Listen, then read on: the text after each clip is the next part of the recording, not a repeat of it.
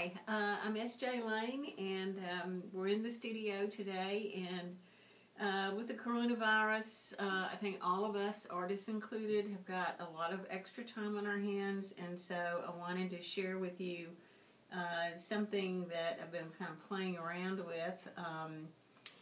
This is a coil construction piece, which is what I use when I make the pieces I do, or sometimes I use slabs. But anyway, this is coiled, and it's just sort of a free-form shape, something really different for me. But anyway, I wanted to share. I'm going to start one that's going to have 3 areas on the bottom, so I wanted to show you how I've done this. So anyway, just wanted to share this part with you so you could see something finished, and then I'll show you starting from the beginning. Okay, so I've rolled out the coil. As you can see, I've scored it.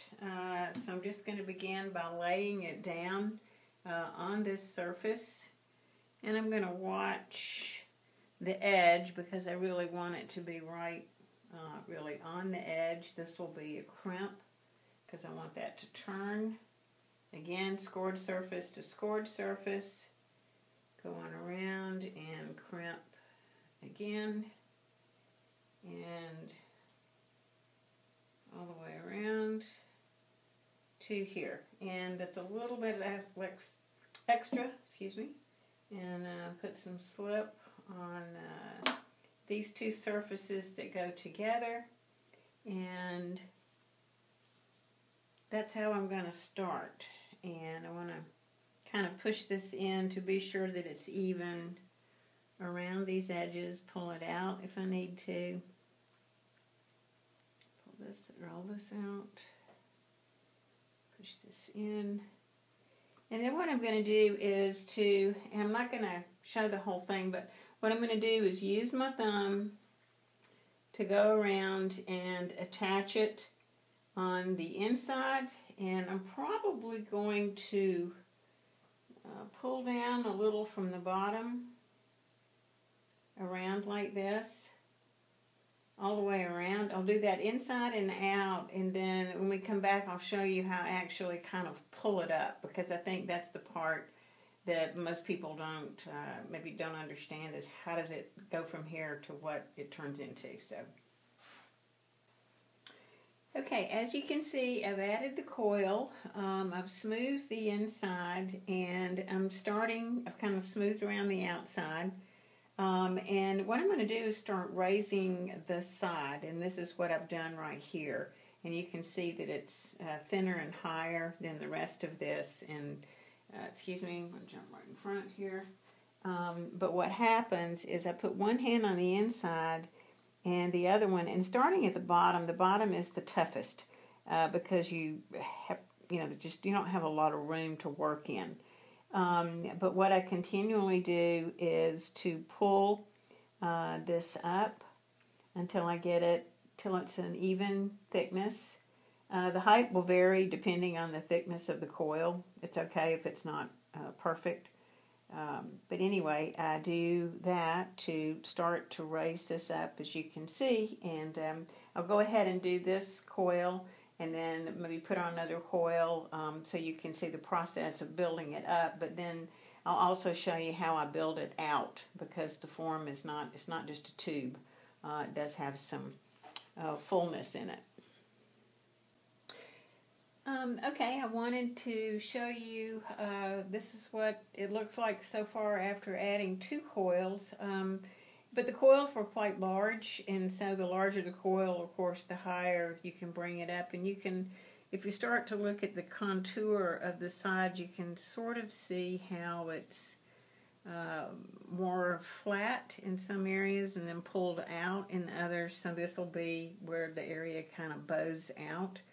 And I kind of worked some of these areas because when I burnish this with the stone, I'll be actually rubbing over this surface. So if it's so tight in here that I can't get into it with the stone, then that's going to be a problem. So, but anyway, this is it with 2 coils. So I'll add some more coils and show you how the shape continues. Just wanted to check back in and let you see what's happened with the last two coils I've added. You can see some of the contours starting to shape, bow out, slope inward. Not 100% sure about it, but as you can see, it's plenty wet, so there's time to perfect this, keep going. But anyway, just wanted to let you see so far. Okay, this is after adding two more coils, and now you can see the sculptural aspects of it starting to take form a little more so. And this is using, or is taking a lot of clay, and it is heavy. I don't know if you can see, but this is a pizza pan. I had to transfer it to, it's too large for my banding wheel. So anyway, I'm going to try filming, doing the scoring, adding the coil, and pulling it up so you can really see the process a little bit better.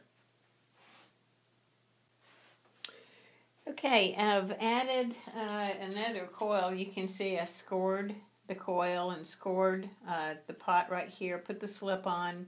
It actually took two coils to cover the surface, and now what I'm doing is I just go around. I have to do this twice on the outside and twice on the inside just to be sure that the coil is attached, like there's a big space right here, so I have to push this down some. But I do that before I start pulling it up. So that's one time. And what I'll do again is just go around, you know, again like this, just to smooth it out some because I pull it up from the outside in some spots and then from the inside in other areas. I'm pulling it from the inside on where the deepest parts of these curves are because I want this to come outward. So anyway, I'm just going to show you how. And on the inside, again, it's the same thing. I would go around on the inside like that, and then again do that. And actually what I'll go back and do is really smooth this on the inside where you can hopefully see that. And I'll smooth it again once I have it pulled up, but let me just start right here, pulling this part up so that you can see. And what I do is put one hand on the inside, pretending that I've done this twice, inside and out. But what I'll do is use just my fingertips, really. And you just have to feel the thickness of the clay to see, you know, how thick it is wherever it is that I'm pulling. And I'm also looking at the direction that I'm wanting this to go this way, so I'm going to be pulling it this way.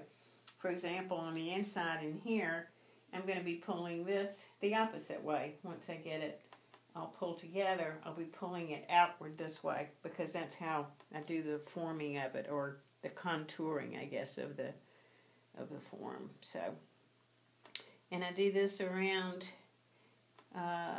like this.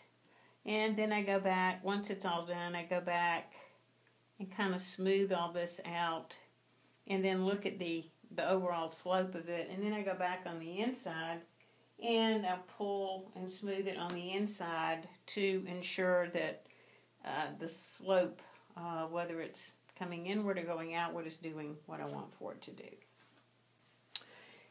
This is what I've ended up with. The center area, as you can see, is closed in now, so it's just thin areas between these three forms. And I've got some sanding to do and some scraping. There are a couple of lumps here and there that I'll work on, but I'm going to go ahead and finish the video. This needs to be sanded, it needs to be burnished and then fired, but it's so much clay that it's going to, by the time it dries, who knows what will be going on with the coronavirus. And I was trying to do this so you could see some new things. So this will be what's shown, and then there'll be, I'll post more once I get